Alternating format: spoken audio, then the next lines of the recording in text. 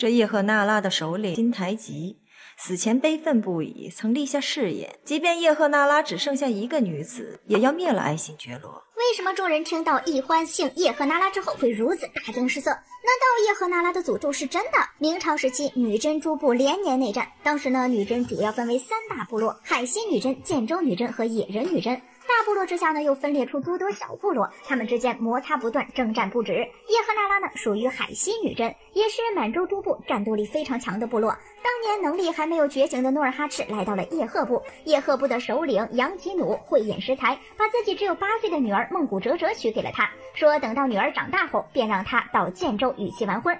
孟古哲哲嫁给努尔哈赤之后4年便生下了皇太极。按理说有了这层联姻关系，叶赫那拉部和爱新觉罗部应该和平相处才对，可实际上却恰恰相反，联姻并没有让大家放下屠刀，各部之间依旧征战不断。在努尔哈赤的领导之下，建州女真爱新觉罗氏迅速崛起，一山不容二虎。努尔哈赤为了统一女真各部，与叶赫部发动了激烈的交战，最后叶赫部战败。相传叶赫部的首领在临死之际对天发誓，说即使我叶赫部只剩下一个女子，也要灭你建州女真。正是这句誓言让爱新觉罗的子孙耿耿于怀，处处提防着叶赫那拉氏。从此以后，民间就有了王清避叶赫那拉氏的流言传出，甚至还传出了清朝皇室不许叶赫那拉氏女子入后宫的规矩。不过毕竟是民间传言，真实性还是有待考证的。毕竟清朝的后宫还是有很多姓叶赫那拉的嫔妃，就像是乾隆的淑妃、咸丰的御嫔等等，还有康熙年间的重臣纳兰明珠以及他的儿子纳兰性德，全都是叶赫那拉氏的族人。值得一提的是，纳兰明珠的祖父是金台吉，当年呢就是他联合9部联军征讨建州女真的。虽说民间传言不可全信，但大清王朝的灭亡确实和叶赫那拉氏的2个女性后代有着说不清的关系。1852年，一名叫叶赫那拉姓甄的女子入宫，赐封号兰贵人，次年就晋封为了仪嫔，她就是前后掌晚清政权近半个世纪的慈禧太后。而1912年，慈禧太后的亲侄女叶赫那拉敬芬，也就是隆裕太后，签订了清帝的退位诏书。有些东西冥冥之中自有安排，该来的总会来的。越级是什么低贱身份，也配合咱们平起平坐？况且现在皇上还在校期呢。渣龙为什么敢在守孝期把小琵琶精纳入后宫？古人非常的重视孝道，渣龙又是天子，按理说4大爷去世，渣龙要为他爹守孝3年才对，这个叫国丧。不但是他，凡是在国丧期间，举国上下都要为皇帝服丧，期间是禁止一切娱乐活动的。这个娱乐活动里面呢，还包括嫁女娶妻、生儿育女。然而渣龙服丧期未满，就叫人拨了一批南府的琵琶伎听曲享乐，期间还和其中一个乐伎对上眼了。白蕊记走的时候恋恋不舍，3笑流情的样子，一下子就把渣龙的魂儿给勾走了。到了晚上就忍不住召醒了他，还疯了没答应。按理说渣龙做出如此有违公规的事儿，太后就算不狠狠惩处他，也该好好的劝导他几句。但老年嬛嬛并没有过多的责骂他，只是免了白蕊记的册封礼。老年嬛嬛和渣龙并不是亲生母子。渣龙这个人呢，疑心病最重了。初登基的时候，他们俩都互相提防着对方。那时候嬛嬛让如意留在前邸，美其名曰是让他帮过世的姑母守孝。渣龙呢本来就对嬛嬛有提防之心，再加上他不让自己心爱的女人进宫，直接就报复起来了，用修缮慈宁宫为由，把嬛嬛撵到了寿康宫居住，当众下他的面子。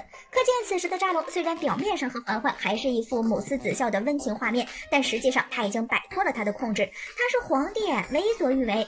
富察郎华虽为皇后，但她却格外的顺从，从不在意对错，渣龙说什么就是什么。而太后能做的呢，也无非就是规劝。可这小琵琶精她不是外人，那可是嬛嬛自己安插到渣龙身边的眼线，她巴不得渣龙早点宠幸她呢。所以就算渣龙在守孝期一时兴起宠幸了宫女儿，也没人能管他。本身就是渣龙自己有意违反禁令，至于去太后那里认错，也不过是走走过场，做做样子，维持一下自己的形象罢了。原来在弘历选福晋的时候，就已经暗示了如意、郎华和高希月的婚姻结局。弘历在选福晋的时候，被选中的人会被赐一把如意，这把如意到过清英的手里，到过富察郎华的手里，就是没有到过高希月的手里。他一上来就被赐了黄金，后来还是在4大爷的操作之下，才进了王府，成了侍妾格格。从一开始高希月就已经出局了。即使他侍奉渣龙多年，对他一心一意，可渣龙从未给过他一丝真情。之所以对他格外宠爱，和他爹在前朝的功劳有很大关系。臣妾以为您是真心喜欢臣妾的，可臣妾错了。最后渣龙舍弃高希月的时候，也和当初选秀赐黄金100两一样，毫不留情。至于郎华，明明福晋如意已经到手了，但却因为清英的出现，眼睁睁地看着如意被拿走。虽然最后他还是成了嫡福晋，但却如坐针毡，总是担心会被如意越俎代庖。生产礼是中宫皇后为天下之父做榜样的大礼仪，今年却是贤贵妃越俎代庖，因此之后他便将其视为头号敌人。同时也正是因为到手的如意被夺走，所以兰花这一辈子都在证明自己才是做皇后的最佳人选，即使后面已经病入膏肓，也要拖着病体陪扎龙东巡，以此来捍卫自己的正式地位。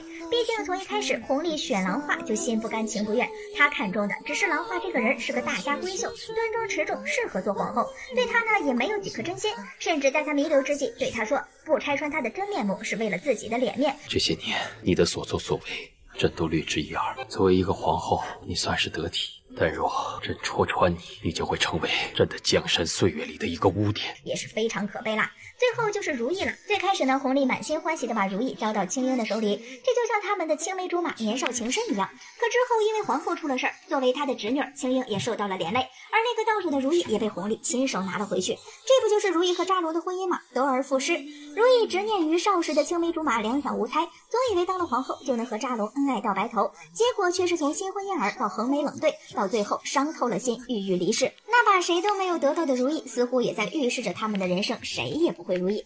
好啦，本期视频就到这里啦，宝子们下期还想看什么？记得在评论区里留言翻牌子哦。